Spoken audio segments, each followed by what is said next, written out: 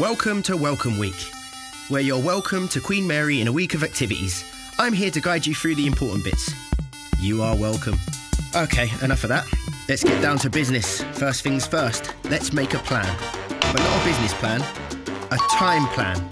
We need to prioritise the things you have to get done and the things that are nice, but not essential. Like the difference between enrolling and finding societies to join. You have to enrol. Otherwise, you won't be registered as a student. And when you turn up to lectures, no one will know who you are. And they'll have to call you Donut for the next 3 years because they do not know who you are. Sorry. But you can avoid all of that by popping down to the Octagon and getting the paperwork done. Then you're going to need to make time for your programme introduction, because it's an important one.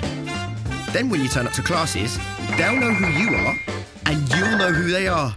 Happy days. It's probably worth making sure that you've got your home set up just the way you like it.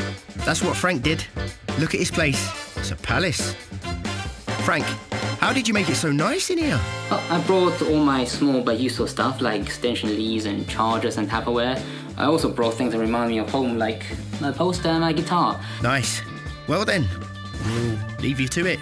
And it's all about making your life easier. Let's ask these guys for their top tips for starting uni. It's important to pick modules which are interesting and which are relevant to your career plans, and to consult with as many people in the field as you can. Also, if you're feeling like you don't know where to go or you're going to think you're going to be lost at uni, there's an amazing app that you can get on your phone, the Queen Mary app, and it's got a handy map of the campus on it. Make sure you go for as many program introduction events. It's a nice time to meet the other guys who will be in your classes. For anyone who is commuting, I would say utilize your travel time to do something useful. Instead of staring out of a window, you could take a book. So when it comes to exam times, you don't have to do all those extra hours in the library. And that's the important stuff out of the way. Now we can talk fun.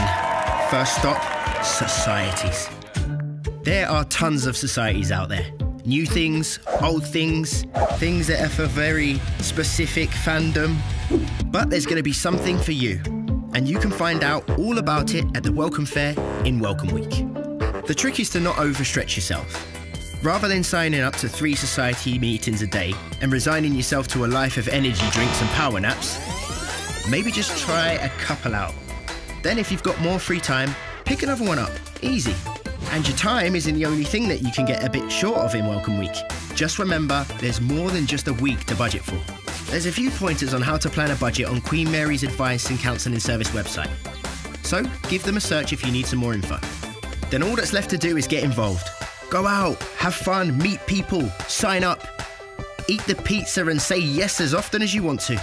Welcome Week is for everyone, all students, whether you're a local Londoner or come from further afield. Having a network of people at uni will make life that little bit more sweet.